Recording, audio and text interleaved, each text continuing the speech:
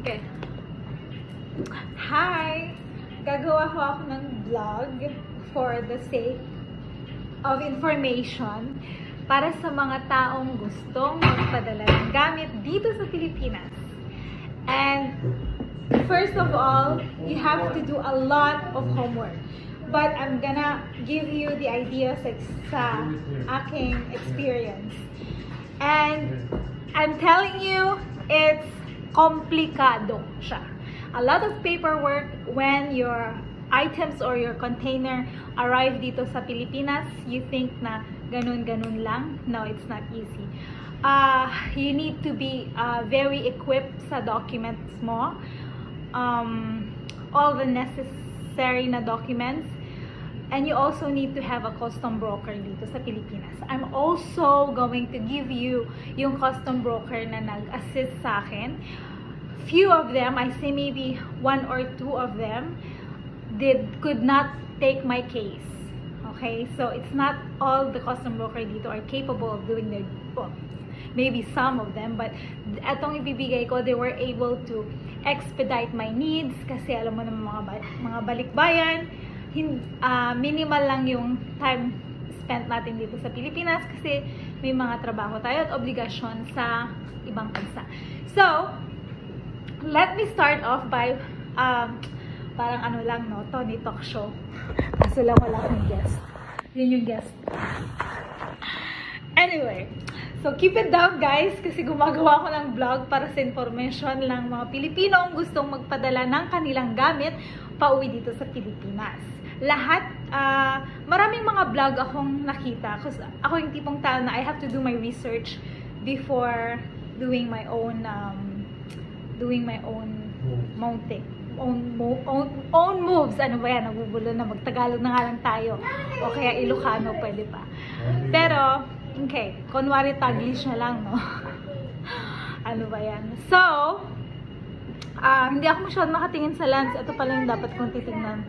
Sensya na, okay, bago lang sa ano. I'm just doing this for the information of mga Pilipino, yun nga.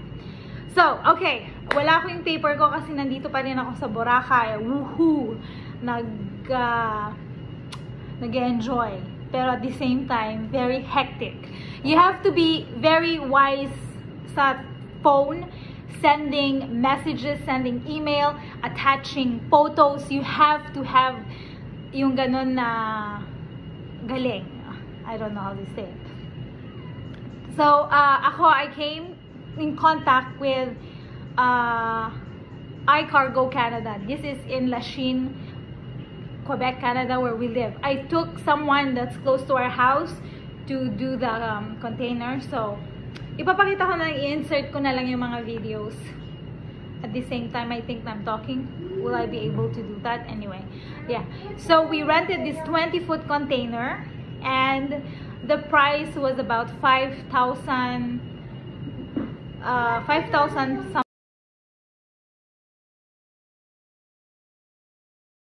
And then, on top of the 5,000, meron ka pang additional cost na mga add-ons cost nila kasi pag nasa shipping na siya, may mga may mga ibang prices na kailangan i-add. We had Hapag-Lloyd. I think isa siya sa pinakamura din dito sa Pilipinas daw. For shipping company na nag-assist sa amin. I also had to work with Ben Line company, and the moment you have all your documents, yung shipping number mo, all those, they will assist you. Anyway, ipapakita paid so much money for this container. So much talaga. Yeah, almost $500,000 talaga siya peso. So, if you want to bring your whole house, do, ang tawag doon? Do a massive research. Yeah, do a massive research because it's gonna consume your energy. Kailangan buong pasikot-sikot. Oo, kailangan buong malaman ng pasikot-sikot. And me, I thought I knew the basic. No, I knew the basic. And I had a file of all the itemized na gamit namin kung ano yung mga nasa. So this is just one-fourth of the house na pinadala namin. The couch, the daybed, that chair there, yung red, yung carpet na yan napadala rin. Even yung mga that chair, the red chair, the yellow chair, yung chair na yan, yung mga all of that you see napadala, except yung curtains, except that white couch there natira rin. All those cushions, all kung saan yung hinihigaan ni Rosie, all those hindi ko alam kung ano yan, yung parang carpet na colored or whatever. All picture frames, yung mga boxes, we had about 47 boxes inside. And yes, and you need a lot of connections. So okay, what you need for government, you need to be dual, okay? Para makaano kayo dun sa 350,000 na ano ba dun tawag dun, benefits at our credits, 350,000 pesos coming para sa Bureau of Customs, and this is given to the balikbayan people who will live here and retire here. And you also need you need to have your dual, you need to have your tin. Hindi nila sinabi sa akin to. I only knew it nung meron na akong custom broker. And yung custom broker namin, they were excellent also, but the only glitch was they have to say it in advance na itong kailangan mo. Para in one day, I could have done all of those. I need a tin card, you can only take, makukuha mo na yun in one day. So that's like your taxable identification number. That's for the government Bureau of Customs. Okay, they need that to process your file. And so you need a tin, you need your passport, you need an identification. If you have Philippine passport, it's better, but I had my dual citizenship papers, so that's okay. And the moment kung meron kang binayaran ng dolyar doon sa Canada, which we had to pay 5,000 plus upfront, and then the add-ons were like almost another expense of 2K, so it's 7,000 Canadian. And then nung pagdating na dito sa Maynila, dun sa custom broker namin, they demanded us 250,000. That's to pesos. That's to process our documentation. And on my case, na-expedite siya kasi yung demurrage, it's very high, it's very costly. Kaya when you're still abroad, make sure you have your custom broker process the paper, process your files, process all the needs na kailangan nila para pagdating dito sa Pilipinas, madalian na lang na ganun para iwas sa demurrage. Kasi we only had 5 days free, not even 7, 5 days free. And then, I think nagstay siya more than 2 weeks. And so, yung 2 weeks na yun, I think it cost us like almost 37,000 sa demorahe. I'm gonna try to post. So, yeah. So, 250,000 up front. And since I had my aunt who is very good and very wise, I had to do a special power of attorney para makakuha siya ng card, ng TIN number ko, because I wasn't anywhere near a BIR office. So ginawa niya yon. Sorry, background on boy. So she was able to do that for me. And then the moment, one day lang yun makukuha mo agad, and then ipaprocess na yun sa BIR,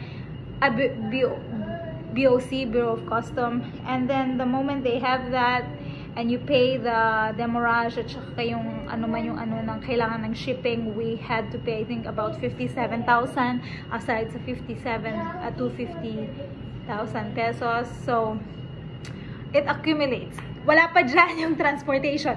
So the moment na ma-scan na ang BOC yung container mo, the moment na ma-scan na nila yon, good for release na yan. Now, that container has to go sa isang lote na bakante to do a transportation. Kasi I don't think, sabi nila, as per sa inform nila sa akin dun sa custom broker namin, na the container cannot itself go to the province. Kasi if it was, it would cost millions of peso. Or million of peso. So what we did is I contacted my aunt who have a contact naman para sa transportation and trucking.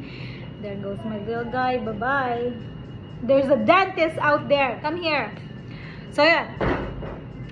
Takot sa dentist. So, So we had yung transportation, the car had to go to, the container had to go to Pampanga sa isang empty lot, and then they had their truck there. Now, which is tomorrow, pupunta namin Pampanga, and we're gonna empty the container with manpower, kung sino man yung mga trabahador na pwede makatulong sa amin. Extra expense on the truck, unloading container, loading through the truck sa gamit namin na pupunta sa probinsya namin, which is Cagayan Valley. So that's like completely sa norte, and on top of that may typhoon pa, so hopefully magsusubside na lahat ng mga obstacles. So sana walang mga debris kagaya ng mga landslide or whatever. So hopefully, and finger crossed. So I'm gonna put on, insert yung mga pictures in between this little vlog. 10 minutes na, okay, tama na. Parang thinking Pinoy lang. Quick question and answer. Nonet, magkano yung pinagawa mong hair ko? Ay, hair mo. Eto po, local mga gumawa neto. 300 pesos dito sa Boracay. Tabi ng Crimson, sa beach. Actually, 2 days ko na ito hindi pinapaliguan. Oh my gosh, I need to put some gel. Wala pa rin, preserve ko talaga siya. Okay, last question. Masaya ka ba? Masayang masaya na hindi. Kasi hindi pa tapos, wala pa yung container sa probinsya. So anyway, thank you for watching. Feeling feeling tingin Pinoy epi. Okay, so hopefully na this will help the people who wants to bring containers sa Pilipinas. Bye! Mabuhay! Thank you for also the custom broker. I-insert ko sila yung information nila. Bye! God bless all! Here comes our 20 feet. That's the container going to the Philippines.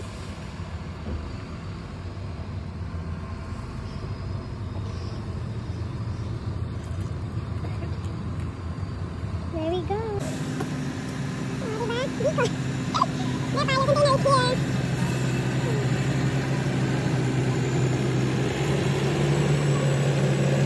Yan si Bino. Tinatry niyang opening. I think you have to slide it up. Marunong yan kasi ganyan yung dati lang sa work.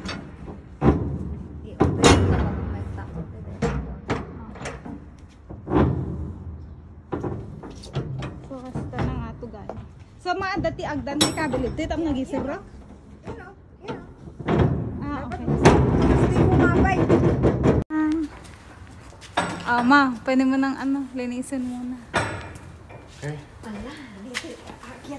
Tingnan nga natin. Ala, basa. I-open mo lang para mag-ano yung singaw. Oo, i-open natin.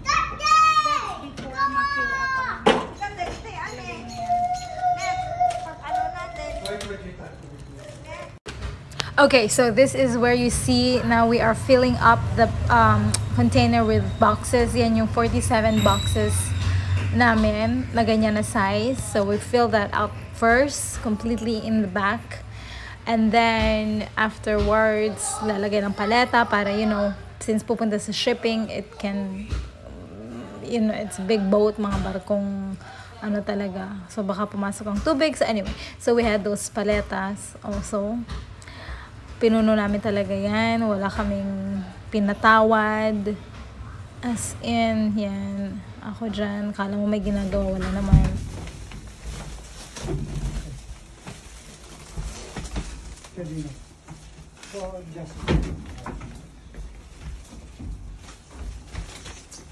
Marami pa. Maluwang pa sa loob. Rosie! Rosie! Dami. There's a glove there. Oh, yeah. More there, ako. That's maybe this one. I'm looking for something. Luwang pa. Dami pa. Yan pa. Ito. Yan na yung mga bed na yan. Lalagay lang dito.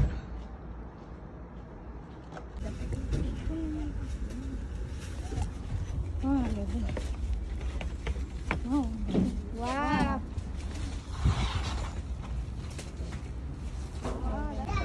Okay, ito na po ang mga last na ganap. Talagay na yan. Last na yan. Sobrang punong-puno.